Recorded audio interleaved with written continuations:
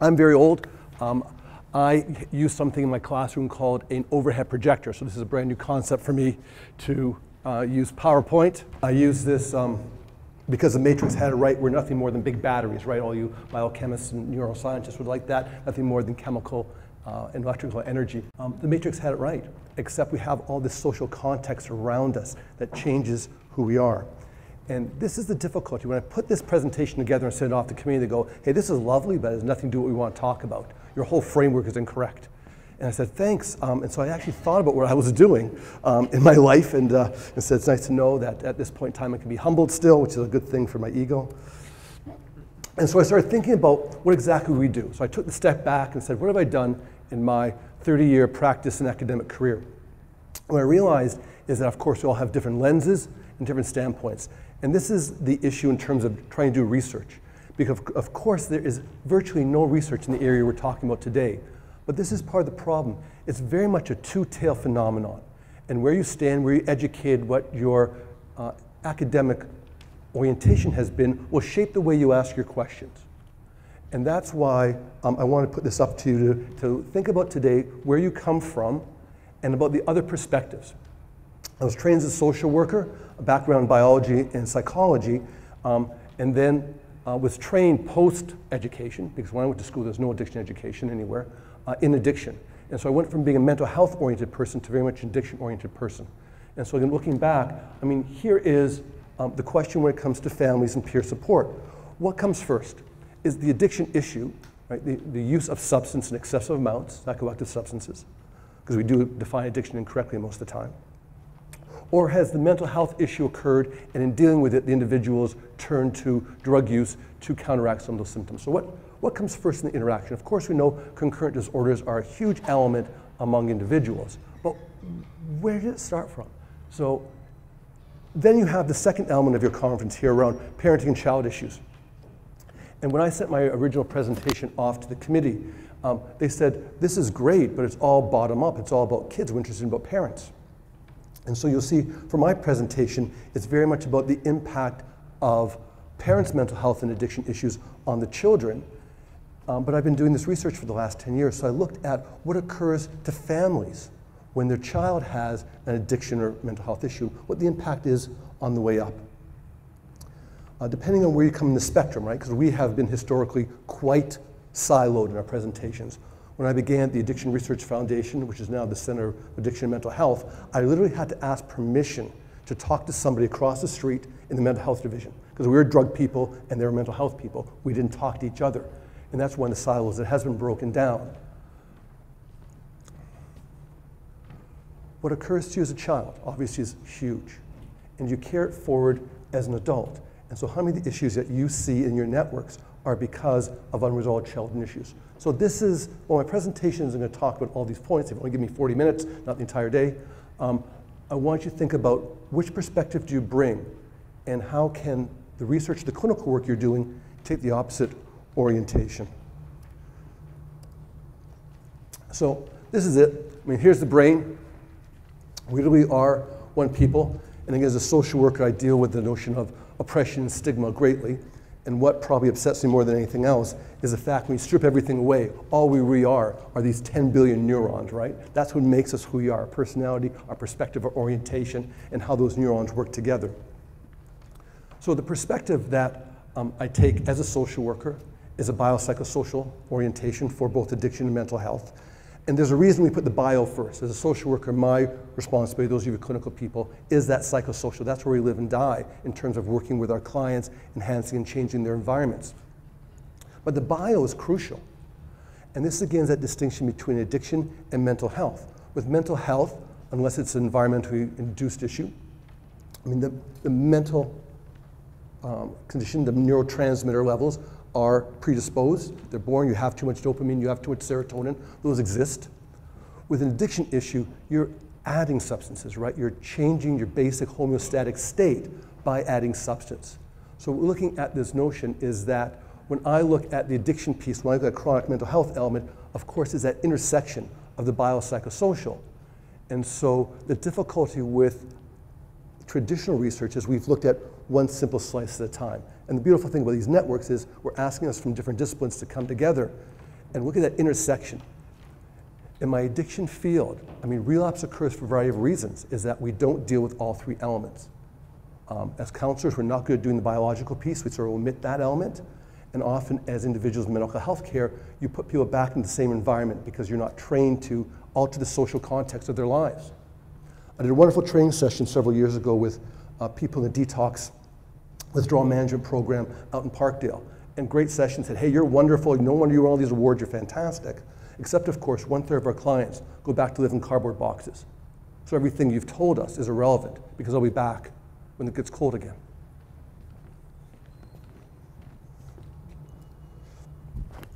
So this is your lovely PowerPoint slides. I mean, this is in terms of family, right? In family theory, we work from, in social work, an ecological model. I believe in nursing, you also work from an ecological model. In your context, so we look all the way up from the interpersonal to the intrapersonal to interpersonal, environmental, and social structure, that biopsychosocial.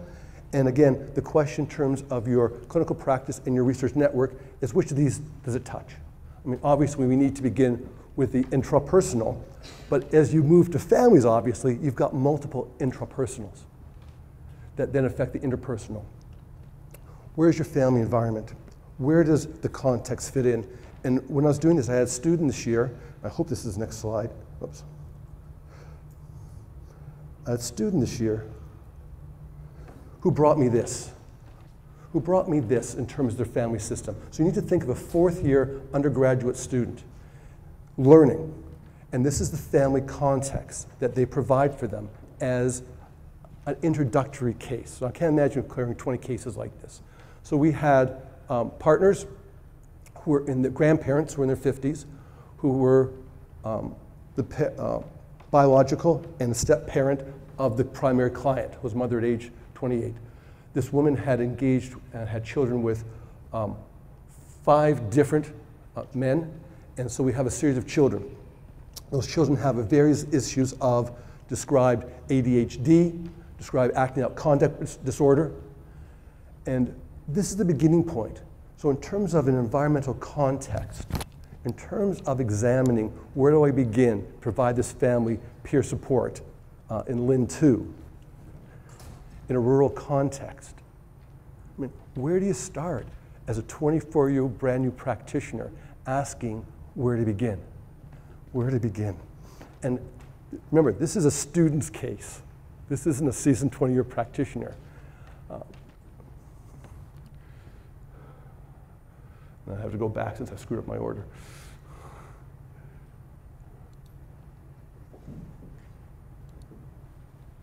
So again, realizing that I was never trained in addictions in my academic education, I'm very interested in what drugs do, and again, that notion of the biological piece. You know, the mental health issues, you're born with substance use issues, you introduce these, and again, this is in your packages. And so the key element of why do we have this intersection of mental health and addiction? Well, obviously, is that we take drugs for the first element, euphoria. It changes our central nervous system. It changes our brain. It changes who we are. This is our fascination with substance. And I talk about the fact that we don't have human culture, we have drug culture. Go back historically. I mean, if you still read a newspaper, I don't do the Twitter stuff. If you still read a newspaper, I dare you get to page 5 without seeing an article in an everyday paper about substance use and the impact on society. In fact, this lovely white book they're raffling off, so please do the activity, the lovely white book. In the preface, I took a week and I went to every continent, save Antarctica, different newspaper, different day of the week, and found an article dealing with addiction and its impact on the community. So it's a fundamental aspect. Our current prime minister is going to save us about $5 billion a year, I believe, when he brings in his legalization. And that's going to have a huge impact on families, right? Because in my day, the argument was smoking dope is bad for you, 1970s, right? And so the context has become now, it's safer and safer and safer. We've done a great job of educating people that tobacco is bad for you. Tobacco is awful, it does for your lungs. Except when you're inhaling cannabis, you're doing basically the same thing to your lungs, but we've lost that point. Crack isn't good for you either, just don't smoke anything. And so here's your starting point. If you are homeostatic, if you are balanced, you take one of these substances and you go up and down the scale. You alter In terms of family education, in terms of young people education, most of it is you're going to die. And absolutely, both at the bottom of my end of my scale is death. And that's the problem with many drug educators, or we're death educators. Because the average young person, the average person my age who grew up through the 70s and 80s and 90s knows that if you smoke a couple joints, you're not going to die. That reefer madness is a fallacy. So if we're lying to you about cannabis, what else are we lying to you about psychoactive substances? So again, very distinct. I know addiction and mental health are put together, they should be put together, but they're very distinct processes in terms of what's happening to you biologically. I'm also a purist, right? I'm also a purist, and this is huge for health networks. I just include this very briefly for you, what is not an addiction. And I simply include this because for all of these, we need different treatment protocols, different treatment systems, different policies, and obviously different research questions. So eating disorders, those of you who work in this area know that the primary resolution to addiction, you have harm reduction, and you have abstinence, abstinence being the older one, and we know with an eating disorder that if we give abstinence for 60 days, the problem will go away. Good, you got that. I'm trying to think about, you know what, everything being addiction, right? Shopping being an addiction, internet being addiction, and again, substantive mental health issues, but not an addiction. When you shop, when you use internet excessively, when you surf for pornography excessively, you don't have the same risk that you do with an addiction. I've never seen anyone have a seizure from spending too much time at Walmart. I truly haven't. I don't need to take someone to a withdrawal management program because they have spent the time at the casino down the road making money and creating employment. Different protocols, different procedures. The issue is when we lump things together is that we minimize the nature of the issue. And problem gambling obviously is a unique element as well too. So when addiction, we're changing the central nervous system, we're changing the autonomic nervous system, peripheral nervous systems being altered, or some of these compulsive behaviors, I find in fact your job much more difficult. In addiction, I know where to begin. I start with the drug use, I start with the antecedent event, very simple. With those of you who are doing mental health issues, much more complex, because unless again they're trauma-induced, this is what the person's born with. Their homeostatic level from birth has been distinct. Again, those of you just very brief without addiction backgrounds, this is the process, right? Contact with the drug, right? Again, different from a mental health issue that's innate.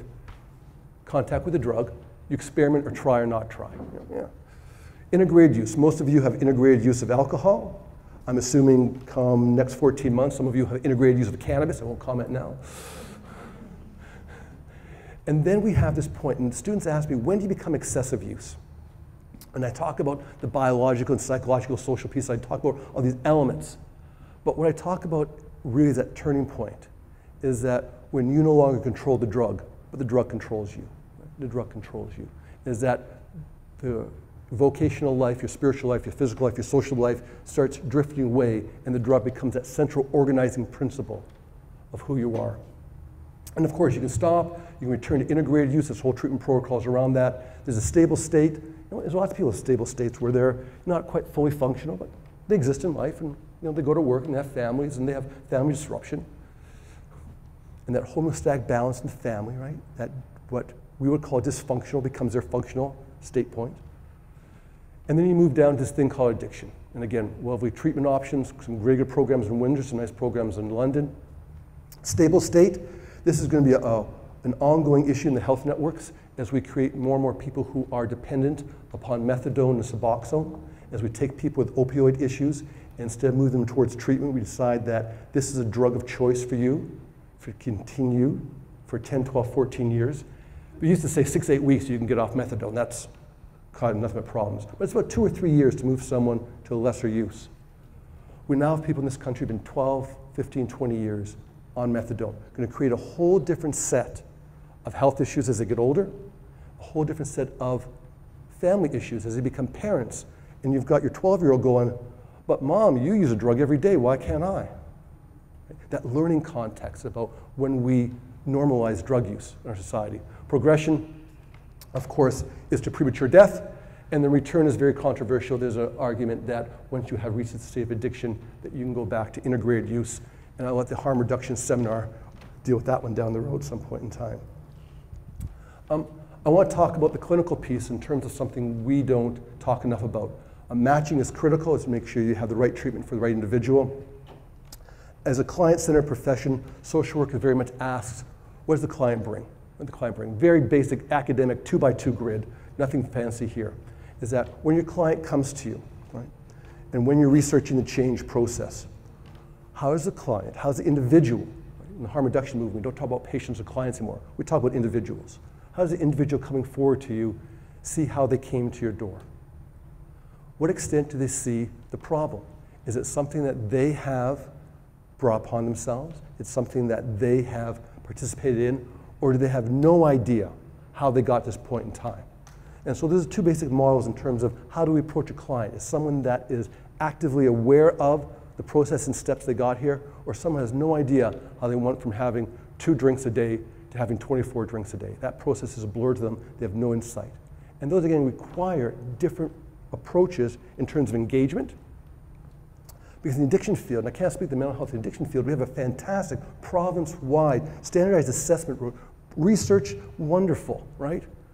Totally unengaging for the client, for the individual, for the patient. Is you come in and you spend an hour and a half at being asked a bunch of questions and forming no relationships, a therapeutic alliance. But great research. Oh, well. Then how do we help? How do we help? And again, different models. Does somebody really need to be taken by the hand? I mean, this is we have an ethics seminar, but this is a real ethical issue. Because as counselors, as clinicians, we've been told that it's about client self-determination. It's about what the person needs, what they want, to make sure we're not intrusive in their lives.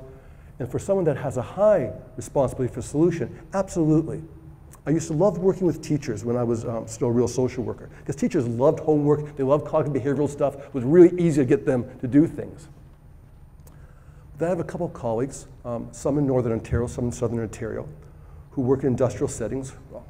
And they literally will take an individual who's been recognized in the workplace as having a problem, put them in their car, drive them to a treatment specialist, residential or outpatient, and bring them back home again.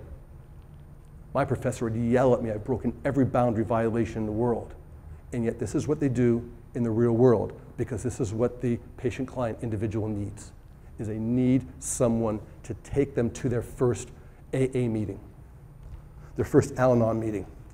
I send all my fourth-year students, social work students, to an AA-NA meeting, and they are terrified. They have to write papers about it. So they tell me they're terrified. They tell me that they wouldn't go if I didn't make them go for 30% of their final grade. And so it's wonderful to have peer support networks. It's fantastic.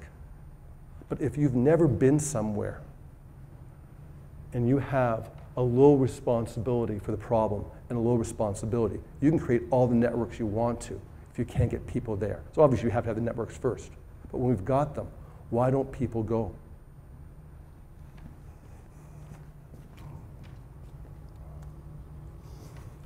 Well, I have baggage. My wife insists mine's more like unattended luggage.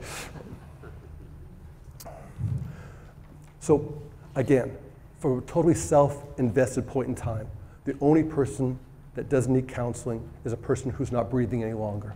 I mean, our families make us dysfunctional. They truly do in trying to survive in this complex world. And right now, one of the biggest issues for young people, yeah, I got one of these, one of the young people, right? And if you work in a university setting right now, if you're working with a mental health patient, you know there's never been as much anxiety in the world as there is today. And so you see these things up here, these things called lights, right? These lights changed the universe about not quite 200 years ago. Because until that point in time, we lived in a moon-sun cycle. We had some torches, we had some Game of Thrones things going on, but basically, moon-sun cycle.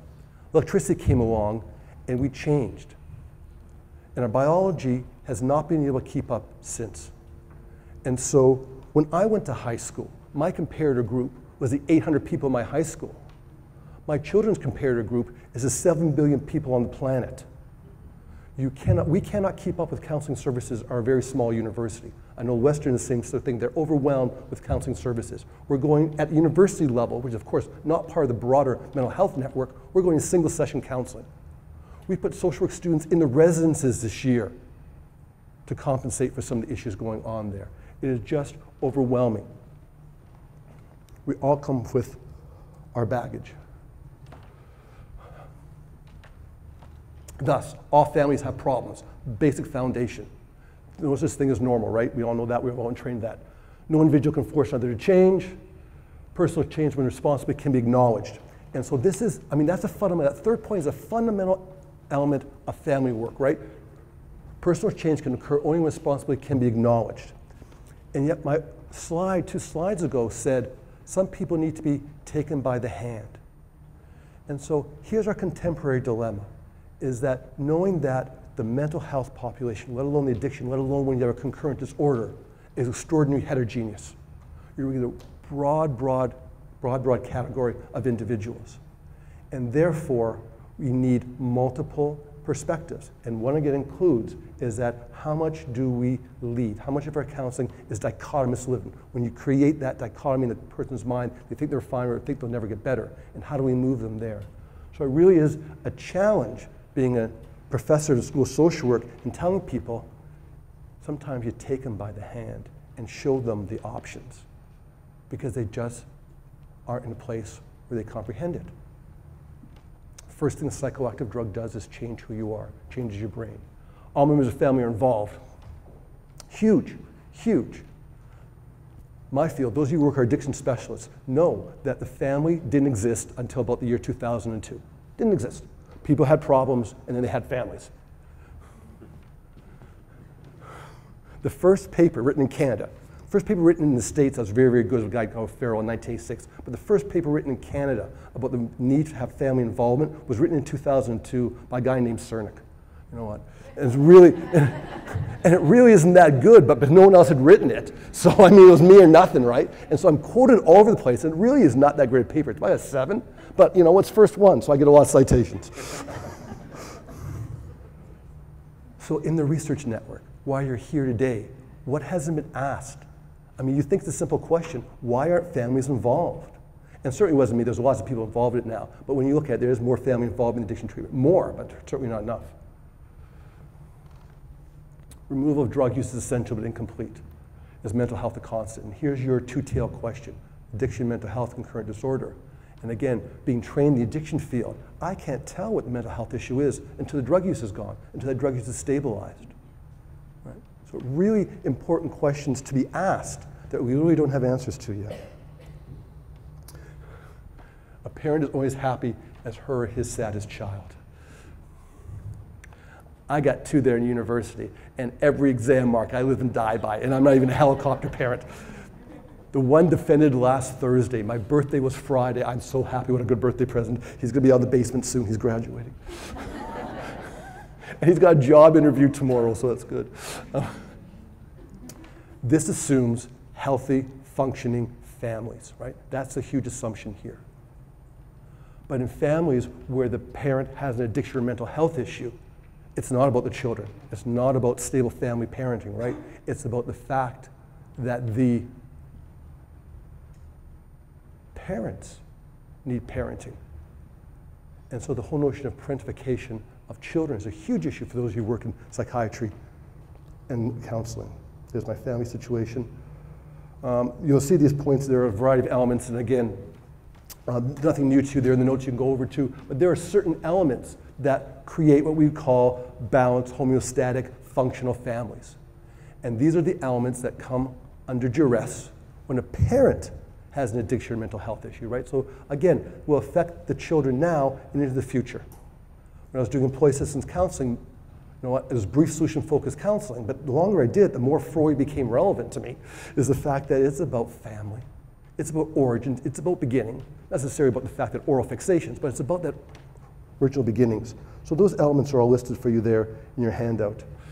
And of course, the problem as I see it is that you both are extremely adept at pushing each other's buttons, right? You get in a relationship, right? You get in a relationship. My partner and I have been together 32 years now. We had a dance when we fight. I know exactly what's happening, and she's fantastic with me now. It's just her and I in the house now, and she'll go, someone didn't put the dishes away properly in the dishwasher. Okay, guess I know who that someone is, and I go and take care of it. We don't fight, but we've got a little dance now, right? We've got a little dance that we figured out. So we don't push each other's buttons. We've had those fights. I want to just talk very briefly about the myth of families and mental health, right? And so this is the other piece. So we've talked about what happens, or I've listed in the notes what happens when the parents have an issue. The other one that many of you are concerned with in the committee's original orientation was about when the children have a mental health issue. And so there's a variety of myths that we have around mental health. And I guess a myth is a fanciful story, one that's told to ease our fears or scare us, one or the other. And so I spent 10 years working in the field of homelessness. And of course, this is where the issues of intersection of mental health and addiction come very prominently, and did some very important elements. And so the question is, how do these people end up on the streets? Where are their families? Why don't their parents care about them? Aren't they loving children? So I showed you the situation where the one mom had 5 partners and 6 children. There's a family in chaos. There's great likelihood that you will see some of those children in the next 10 years. Great likelihood. Because the child welfare system doesn't have the resources to support those 6 kids. There's already issues of acting out behavior, ADHD, already exist. And kind of one child was born 6 months ago. These are the sort of things we heard about parents that weren't helicopter parents, but understood their children had needs. But because our current system allows for individuals to make their own independent decisions, other problems are created. I've moved my son 22 times in his lifetime. I always have to be ready for him to lose his housing. And so here's a different type of family stress and peer, right? Always waiting for the phone to ring, right? Always waiting for the phone to ring. I got two adults now, right? For both of them, I got the call, 1 o'clock. Hi, Dad. Where are you, son? Just got my first ticket. And to hear it, right? I mean, normal sort of thing happens to most parents who live in Hamilton. But this family is waiting for the phone call. Hi, I've been asked to leave again. And so their stress level is always elevated. Their own working lives, right? Their own interpersonal lives are always elevated. They're always looking or always fearing that next phone call. And so, I mean, beautiful model, and if you want the theory, I can give you a beautiful model, but basically in these families where they're actively engaged in trying to support their adult children with mental health issues, their whole lives are about living with uncertainty. I did work with correctional officers for several years, and correctional officers are an interesting group because of course they're always trapped, they're always watching their backs, and they have raised levels of stress. They have one of the shortest life expectancy of non-agrarian workers in the country. And these families with mental health issues, very similar. Their stress level never comes down.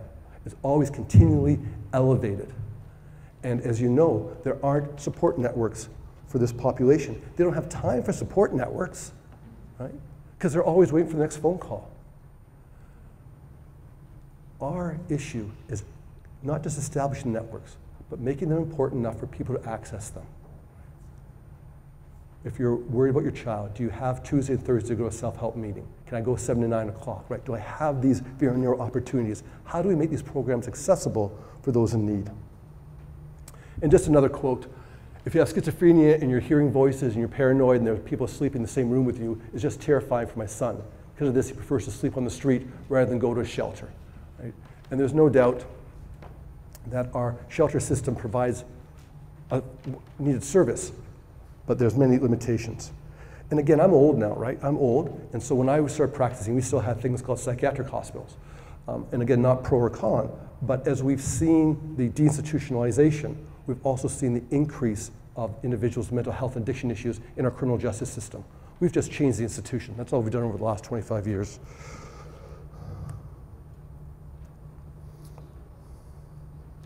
And so here's the peer support network that I was asked. I mean, it's very well established. I mean, the addiction field didn't start with social workers, psychologists, psychiatrists. We had nothing to do with these people 80, 75, 80 years ago. They're icky and smelly and stuff. Ugh. And so they took care of themselves. I mean, the peer networks are started by themselves. Al-Anon, Alateen, AA, NA, all of the A's. They all started by peer networks. Changed the face of the 20th century. The self-help movement was one of the major social movements of the 20th century. But interestingly, AA is for the individuals. Alateen is for the children. Al-Anon is for the partners. There's no place where the family comes together. Everything is still distinct and again siloed. There's no place for the entire family, which is very well established. The mental health community peer support network, much newer. I know networks exist. I've worked with one in London. It's a very active network, very different structure. But again, the peer support is for the active members. The notion of looking at the family as a goal doesn't exist. So I was asked, why doesn't your presentation have any research on this? I go, exactly. Exactly. Up until 2016, we're one of the only developed nations, along us and Mr. Trump's nation, with no formal family policy. You look at the European nations, you even look at Australia to a small extent, they've got family policy. We don't have, we've got child care benefits, but we don't have family policy. We have an integrated notion with family is important.